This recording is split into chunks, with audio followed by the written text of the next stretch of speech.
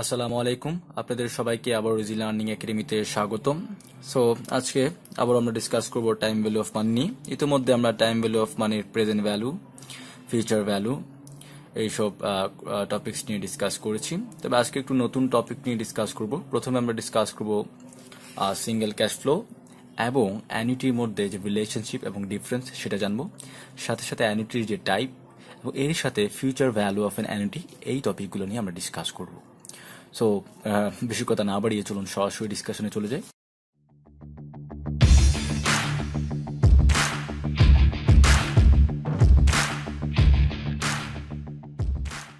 So আমরা একটু গত ক্লাস থেকে বা গত ডিসকাশন থেকে স্টার্ট করার চেষ্টা করব। আমরা অনেকবারে বলেছি ফিউচার ভ্যালু মানে কি, প্রেজেন্ট ভ্যালু মানে কি। সো সেই সূত্র থেকে আমরা সিঙ্গেল ক্যাশ ফ্লোটা জানার চেষ্টা করব। আচ্ছা, সিঙ্গেল ক্যাশ ফ্লো প্রথমে আমি লিখছি যে সিঙ্গেল ক্যাশ ফ্লো, ঠিক আছে। আচ্ছা, এক্সাম্পল দিলে আপনাদের পুরো ব্যাপারটা ক্লিয়ার হয়ে যাবে।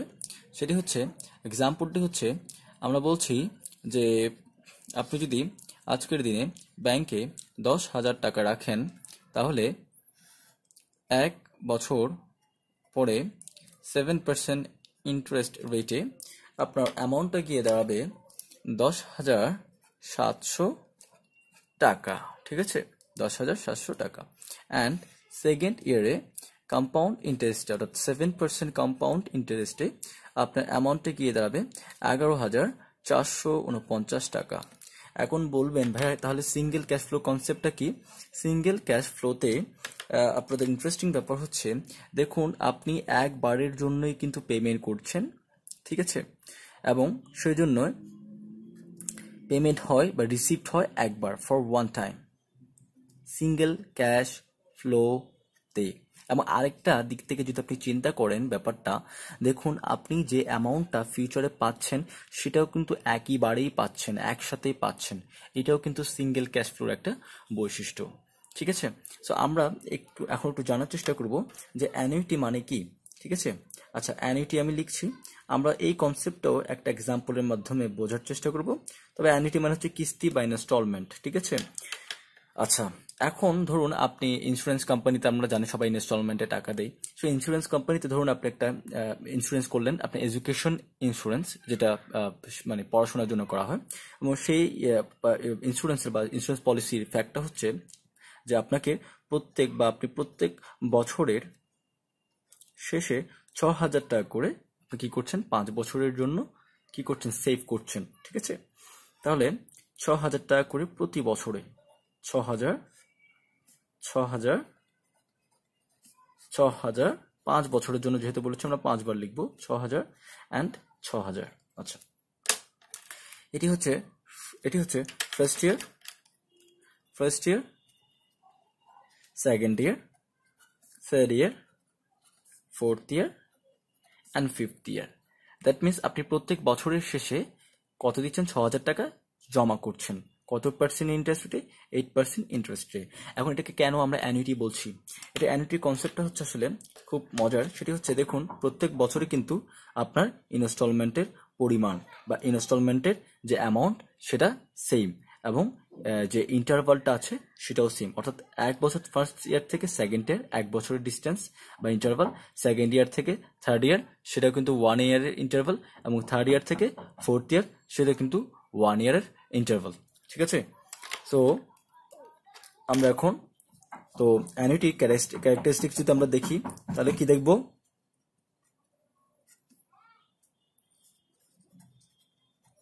অ্যানুইটির ক্যারেক্টারিস্টিক যদি আমরা একটু ভেঙে লিখি, তাহলে কি দেখব, অ্যানুইটির ক্যারেক্টারিস্টিক্স হচ্ছে, ফার্স্ট হচ্ছে ইকুয়াল অ্যামাউন্ট, প্রত্যেক বছর আপনি সেম পরিমাণে কিন্তু জমা করছেন। তাহলে প্রথমটা কি হবে, equal amount. Number 2, same interval. And 3 নাম্বারটা হচ্ছে আমাদের সিরিজ অফ পেমেন্ট,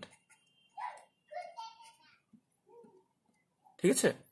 তো আশা করি আপনারা সিঙ্গেল ক্যাশ ফ্লো এবং অ্যান্ট্রির মধ্যে যে ব্যাপারটা বা ডিফারেন্সটা বা সম্পর্কটা সেটা বুঝতে পেরেছেন। যেখানে আমরা সিঙ্গেল ক্যাশ ফ্লোতে বলছি জাস্ট একবারের জন্য আপনি টাকাটা ইনভেস্ট করছেন বা একবারের জন্য একসাথে আপনি টাকাটা পাচ্ছেন, সেক্ষেত্রে কিন্তু অ্যানুইটিতে আপনি প্রত্যেক বছর সেম অ্যামাউন্ট নির্দিষ্ট ইন্টারভালে কি করছেন, সেভ করছেন।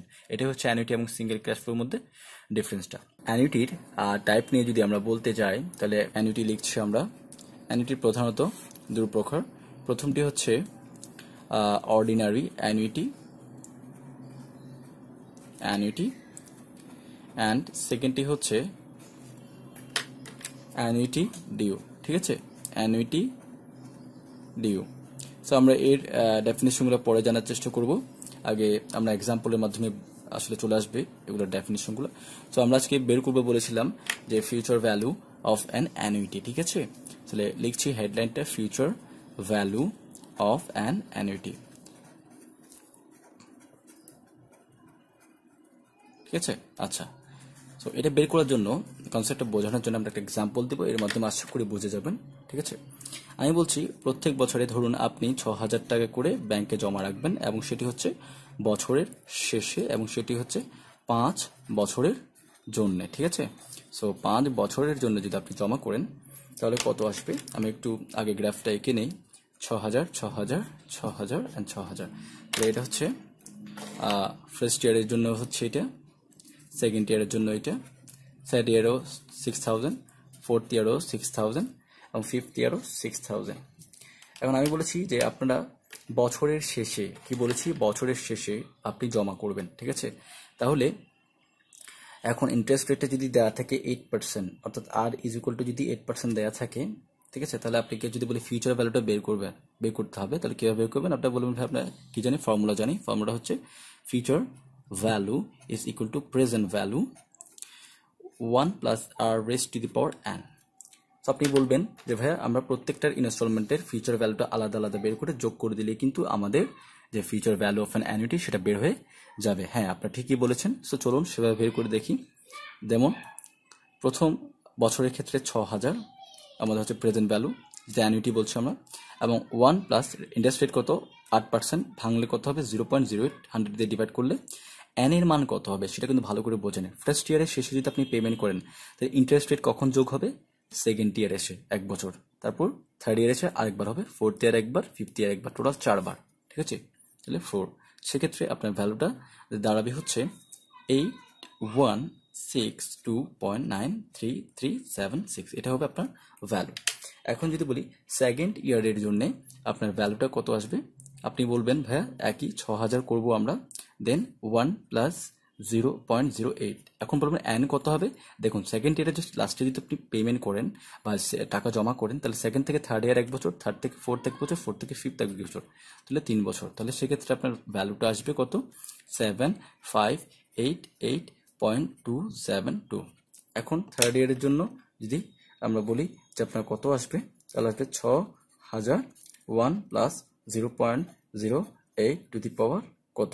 দেখুন এইবার কত আসবে এন এর মান, 6,000 থেকে থার্ড ইয়ার থেকে fourth year 1, fourth year fifth 1, তাহলে কয়বার আসবে, 2 বার। ঠিক আছে, তাহলে কত আসছে আপনাদের ভ্যালু আসবে 6, মানে ক্যালকুলেটর যদি আপনি হিসাব করেন যেটা আসবে সেটা হচ্ছে 699.4। ঠিক আছে, অ্যান্ড ফোর্থ ইয়ারের জন্য আপনাদের আসবে যে 6,000।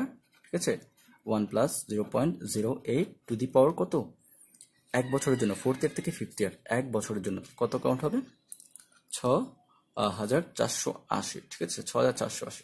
এবং ফিফথ ইয়ারের জন্য আপনাদের ক্যালকুলেশন করতে হবে 6,000, 1 প্লাস 0.08 টু দি পাওয়ার কত হবে, ফিফথ ইয়ার তো লাস্টে আপনি পেমেন্ট করবেন, সেক্ষেত্রে এন এর মান হবে কত, 0।